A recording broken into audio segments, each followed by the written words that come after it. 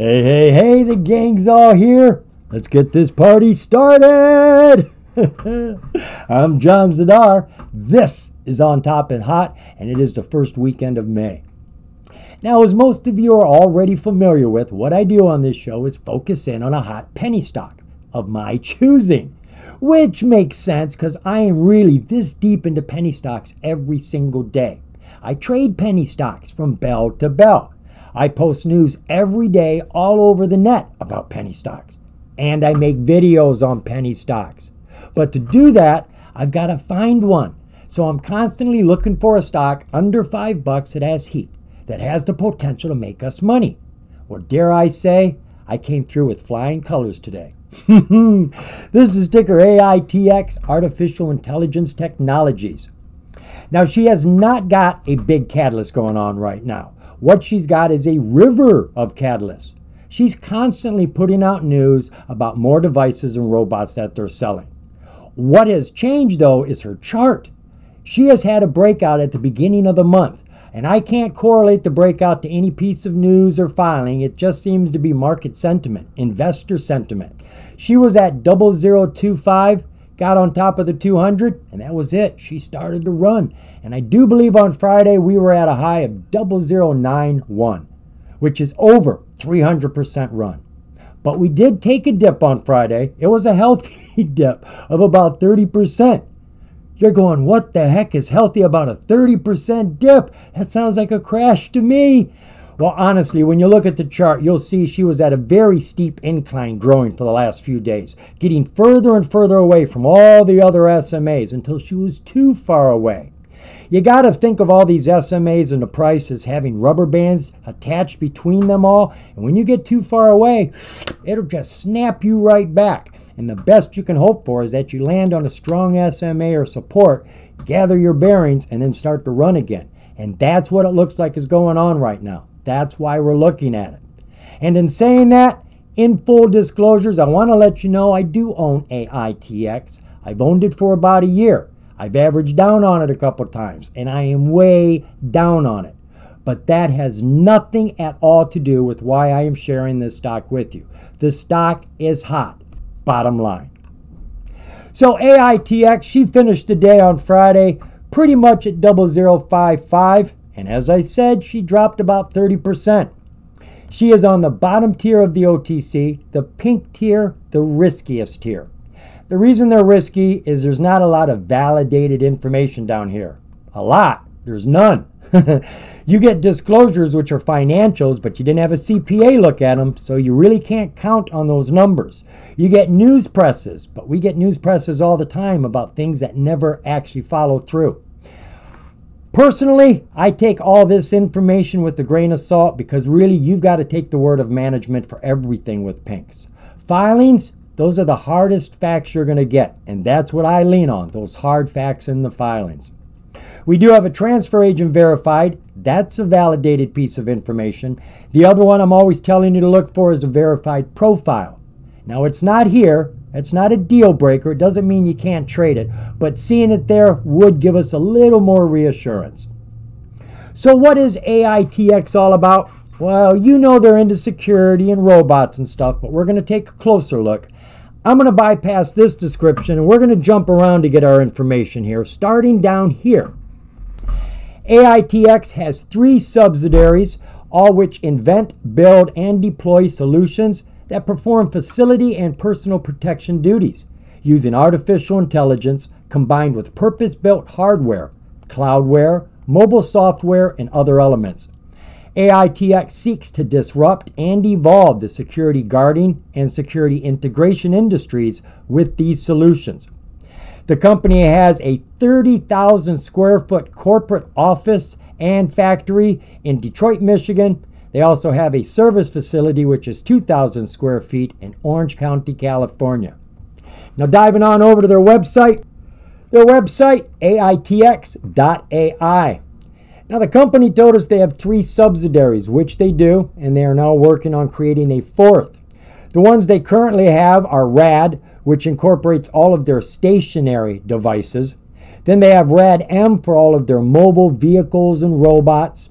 Then they've got RAD-G, The G stands for group. They like to call this subsidiary Autonomous Remote Services Manifesto. What it really is they have combined their software with the hardware, got it into one product. Then they sell that product to other companies who can incorporate it into their products so that they can have security and cost efficiency as well. And the company can make money on royalties and licenses or just write out sales on these sort of products. The last subsidiary that they are working on is for residential security devices. Now, I don't know if you're going to have a robot walking around your property or what, but I'm sure it has more to do than just the doorbell and your porch. So let's take a look at some of their products. We're not going to look at all of them, but I want you to get a flavor of what they've got going on.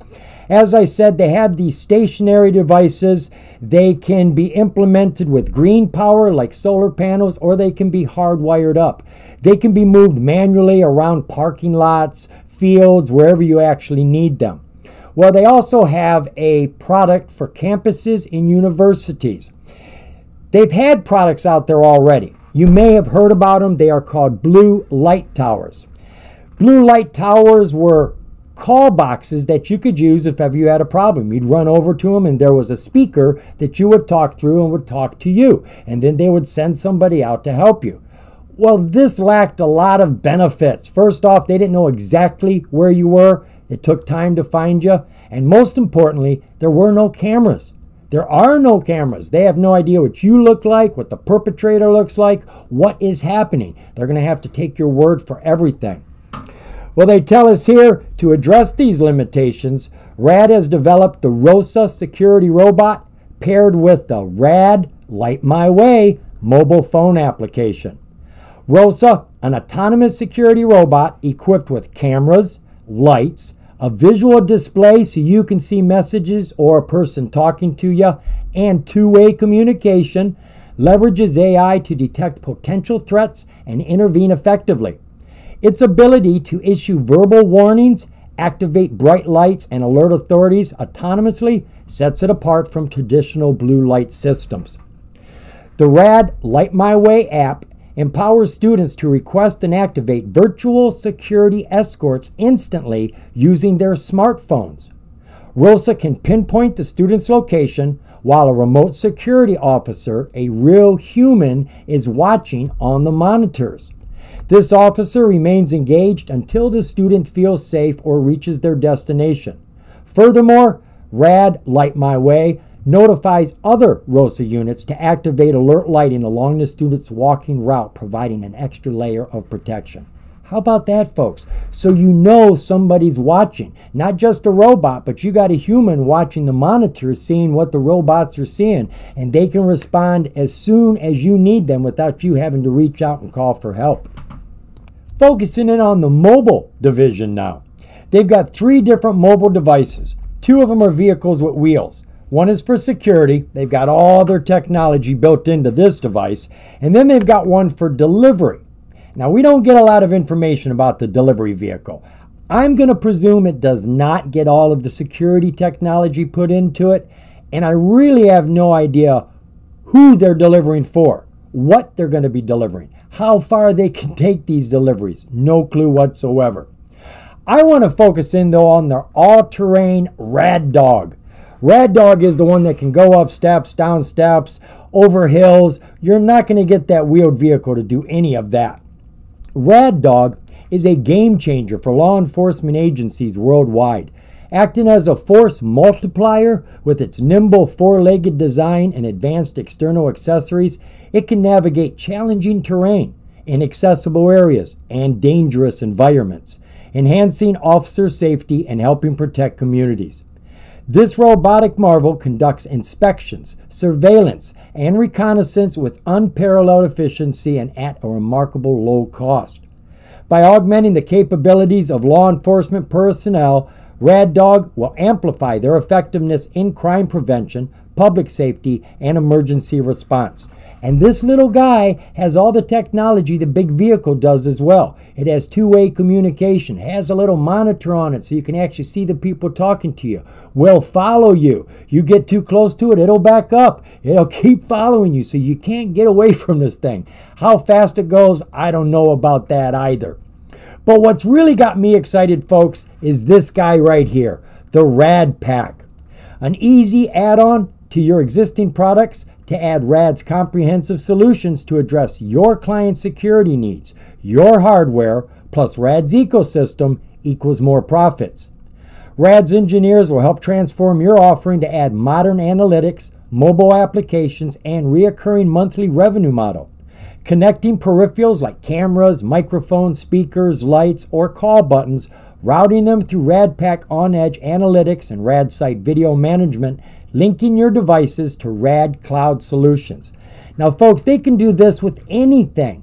They can do it with electric gas pumps. They can do it with hydrogen pumps. They can do it with every single light pole.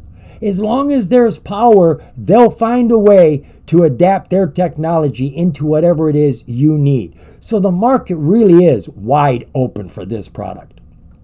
So we've got their stationary products, which are going to be used off and on over and over again. You've got their mobile devices, which are being picked up by big corporations. And then you've got their Rad Pack, which lots of companies are going to be able to make use of. Let's go take a look at that stock now. We're back here at the OTC markets where we began. We're looking at the relative volume now for AITX. It exploded on Friday. She's been doing an average every day over the last 30 days of about 75 million, which definitely is not under the radar. But Friday, she jumped up to virtually 500 million shares. That's a lot of shares being moved, folks. That's a lot of excitement building up around this company. Share structure for AITX. Oh, that's not pretty. Authorized share count is 10 billion. That's every share the company owns, whether they're on the market or not. But they have virtually all their shares on the market, 9.94 billion of them. The insiders only own 6 million shares. What? And we get all the rest, 9.9 billion. Now this would scare the heck out of me, primarily because I'm invested in this. I want to average down. I see it climbing. Now is the time to average down. But I'm scared to death that they're going to do a reverse split. And I have already been through 63 reverse splits in the last 20 months, literally losing tens of thousands of dollars, folks. But I did find this, and it is quite reassuring. I don't know when it came out, but this is the CEO of AITX, and he tells us, as you can see here, no reverse stock split before January 1st, 2025, unless the company uplists to the NASDAQ or the New York Stock Exchange. Well, I've seen no filings, no news presses about any uplistings. So I'm presuming they're going to keep their word and there is no reverse split until maybe the start of 2025. So right now should be a safe time to average down for this stock. Market cap for the company, we're at about 77 million. Financials for AITX. She's a-coming. She's slow, but I'm waiting for her. I think I've waited long enough. It didn't come up, folks. I tried 3 times, even tried another browser. Financials on OTC will not come up for AITX. But fear not, we can always find another place to get information online. So I've jumped over here to Yahoo Finance to get it. Back in 2021, the company was doing about $360,000 worth of business. Year later, they had quadrupled that to 1.4 million. And at the end of their fiscal year in 2023, February, they dropped just a little bit, just over 1.3 million. Now this TTM is pretty interesting information. That stands for trailing 12 months. This gives us an idea of the revenues they're making from today back 12 months, a year's worth of revenues. Well, they've got $1.6 million on the books. That's an uptick from every single year before that. So it looks like their revenues are growing. To get a better feel for this, they did come out with another financial for November 30th, 2023. We're going to look at this. Looking at the assets for the company. At the end of November 2023, they had about $7 million. Total liabilities, a little more than that, $43 million. Which means we, the shareholders, are holding deficit of about $36 million. Revenues for the company are increasing. Looking at the last 3 months from November 30th back, we did about $600,000. Compare that to the same period of time the year before, we are up. Same thing with the 9-month period. We're at 1.3 million. Compare that to the year before, we are up. Now, I did scroll all the way down at the bottom of this financial, going to subsequent events. I love checking that out. This is where they put bonus information they couldn't squeeze into the financial because it came out after the financial. And you can get goodies. You can find mergers. You can find deals down there that aren't released in press releases yet. Sad to say, I didn't find anything here. So let's go take a look at the disclosures for the company. They've got a lot of them. I'm going to give you a heads up right now, folks. They have got a ton of 8Ks. And the primary reason for this is every time they have a news press, they put out an 8K about that news press. So rather than jumping through all of these, we're just going to jump on over to that news. So we've got lots of news here, and I am not going to dive into any of this. It's pretty much self-explanatory. I've gone back here to February of 2024, and you can see they're making all sorts of deals. They're increasing production. RAD surpasses 400-unit fiscal year order intake milestone. Announces ATM, hook and chain attack AI analytic. I did not know they were working with ATMs. January, software as a service revenue up 383%. We were just looking at November's. They now giving us a heads up about January. Contracts in hand break 500,000 recurring monthly revenue. This is hot news, folks. Deploys record number of devices in February. Makes history with first robotic dog deployed to Taylor Police Department. Has begun 100-unit robot dog Generation 2 production run. Now looking at the current news. From April 11th, the company penetrates further into healthcare market with multiple real order from top 25 healthcare provider. On the 25th of April, AITX provides sales guidance for new subsidiary RAD-R. That is their residential subsidiary we were talking about. And they did primarily focus on the porch scenario. They say with Christmas coming around, which is still a ways away, people are really concerned about it. And that's what they were talking a lot about. But they did say they had other avenues they were going to be approaching. And the last piece of news came out 3 days ago. AITX's RAD receives large Rio expansion order from Fortune 50 client. As you can see, folks, the news is consistent. They are making more, they are selling more, they are making more money. The business is growing, and that's what we're looking for. And the chart is growing as well. That's what we're really looking for. Let's go take a look at that now. Anybody else ready to do some charting? God, it's my favorite part of due diligence. Absolutely. We are looking at ticker AITX, basically the abbreviation for Artificial Intelligence Technology Solutions. And we're going to chart this on my free trading platform, Thinkorswim. The abbreviation, TOS. So I've got this opened up to a 1-day, 1-year chart. It was back in June of last year, we had our 52-week high of about 1.5 cents. And it was also last year in November, we had our 52-week low of 0019. Now off of that low bubble, she ripped 300% or more, hitting 006 up here on top of the 200-day SMA. But there was no way this was a breakout attempt because that 200-day SMA is just too steep. That's a slippery slope. Literally, you get up on top of it and try to stand, you're going to tumble and fall way down. Well, it came down to the 50, bounced around, and then dribbled down to this 200 haul. And this is where she sat for a while, was her 200 haul. Now, most of you are not familiar with this SMA. This has as much authority and as much power as the 200-day SMA. They're cousins. The 200 haul does the same thing the 200-day SMA does. It takes 200 days of prices, averages them all together, and then puts more credence on current prices. So you end up with a different long-term, strong, authoritative line on the charts. And penny stocks respect the heck out of the haul. A lot of times what we'll see is the price will come down to the haul and they will use the haul as a springboard to go directly to the 200-day SMA and on top of it. And that's basically what we had here. She fell down to the 200, came underneath it, scooped up, and then launched over the 200, way up high. Came down no lower. The next bar did not come down any lower than where it started from. This tells me there's an 8 out of 10 chance she is going to run. She is looking for an opportunity. That opportunity is when the 200-day SMA goes flat.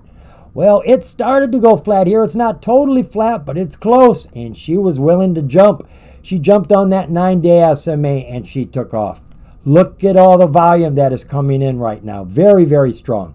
Oscillators are all climbing. However, we did have a 30% drop today, so our RSI has fallen.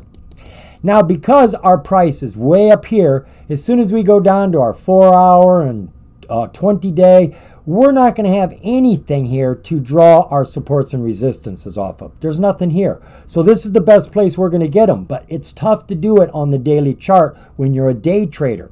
So what I'm going to do is I'm going to use my Fibonacci, and I'm going to poke the bottom of this run right here. I'm going to poke the bottom and then the top, and we're going to use these algorithmic supports and resistances to trade on.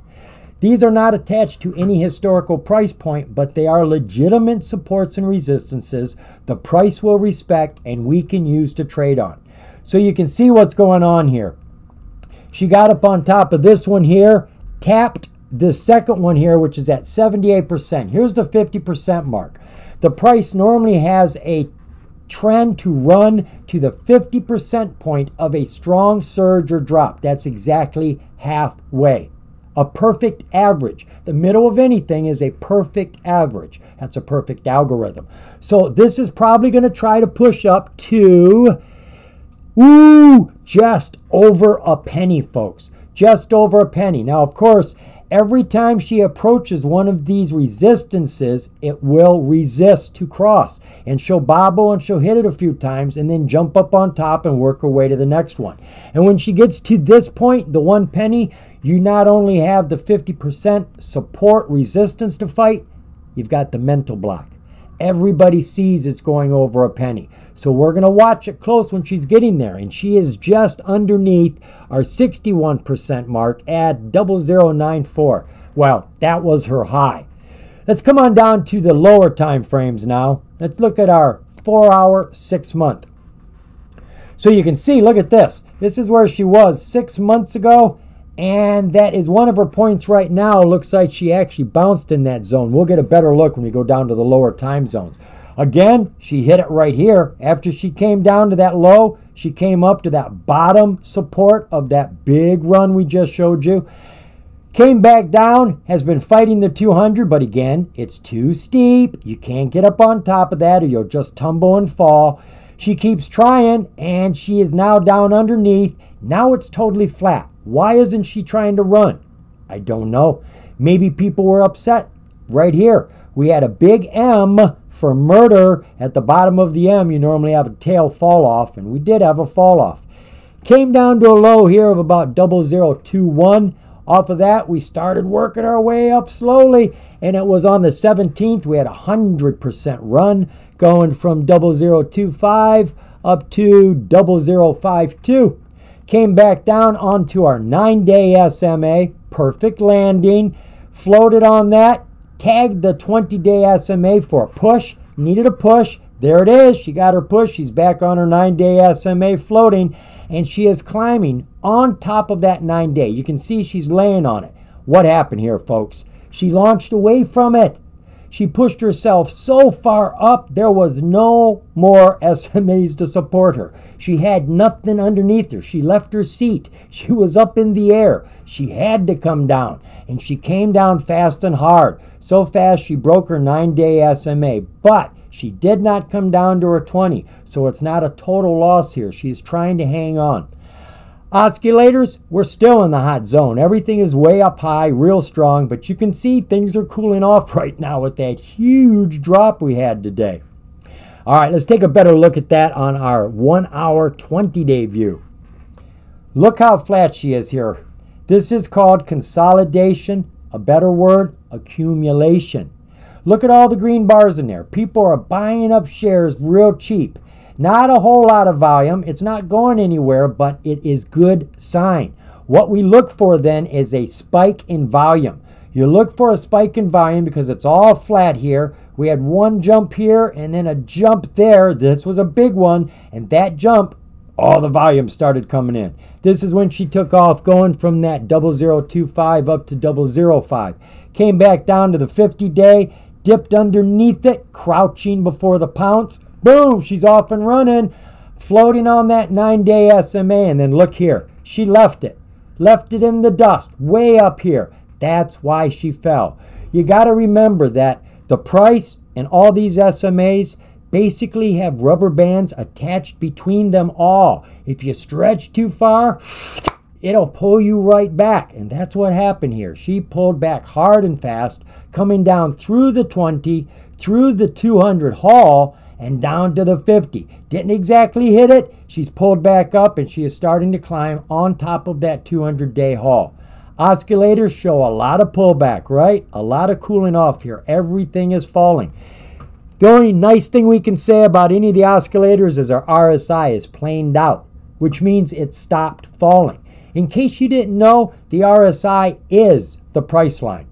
If we change all these bars and just make it a line like you get when you go over to Google and look up a ticker, that line on this chart would be exactly the same line down here. So whenever the price falls, your RSI falls, which is why everybody's excited when the RSI rises.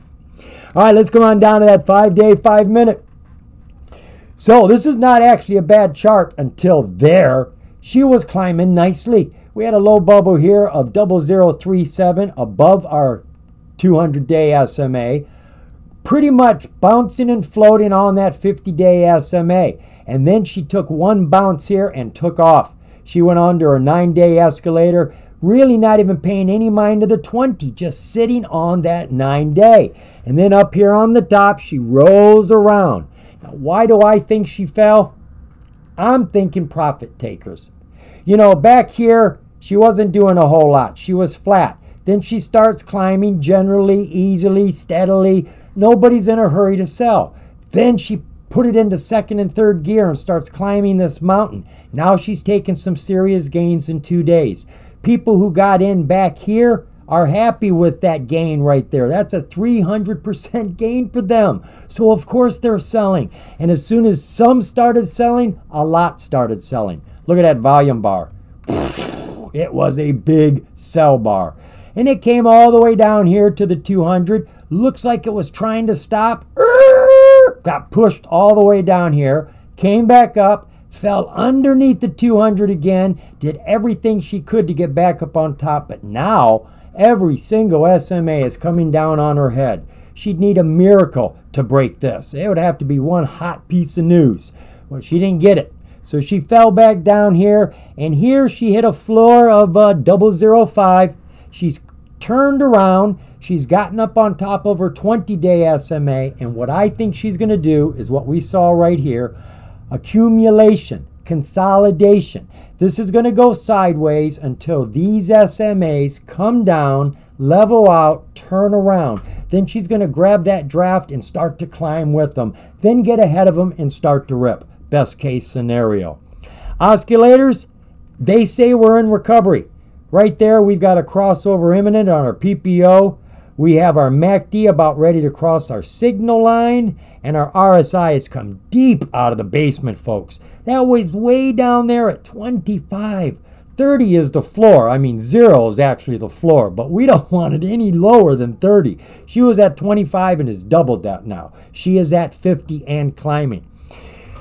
So I'm thinking this is going to be a runner, folks. I think she's selling a lot more. She's producing a lot more. Her revenues are growing. The chart has shown excitement. She's had a healthy pullback, a buying opportunity.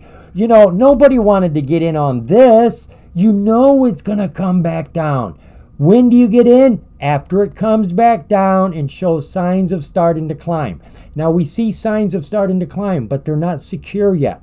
You want to make sure you're on top of one of these strong SMAs, the 50 or the 200 haul. You get on top of those, then you've got a strong chance of running. You get on top of that 200 haul, I would give you an 8 out of 10 chance of running on this chart. Now I gave you a lot of information about the company, but you know I didn't cover everything. Even if I tried to cover everything, chances are I would not cover everything. So it's always prudent to follow behind me doing your own due diligence. Remember, folks, the more you know, the more you're going to grow. See ya.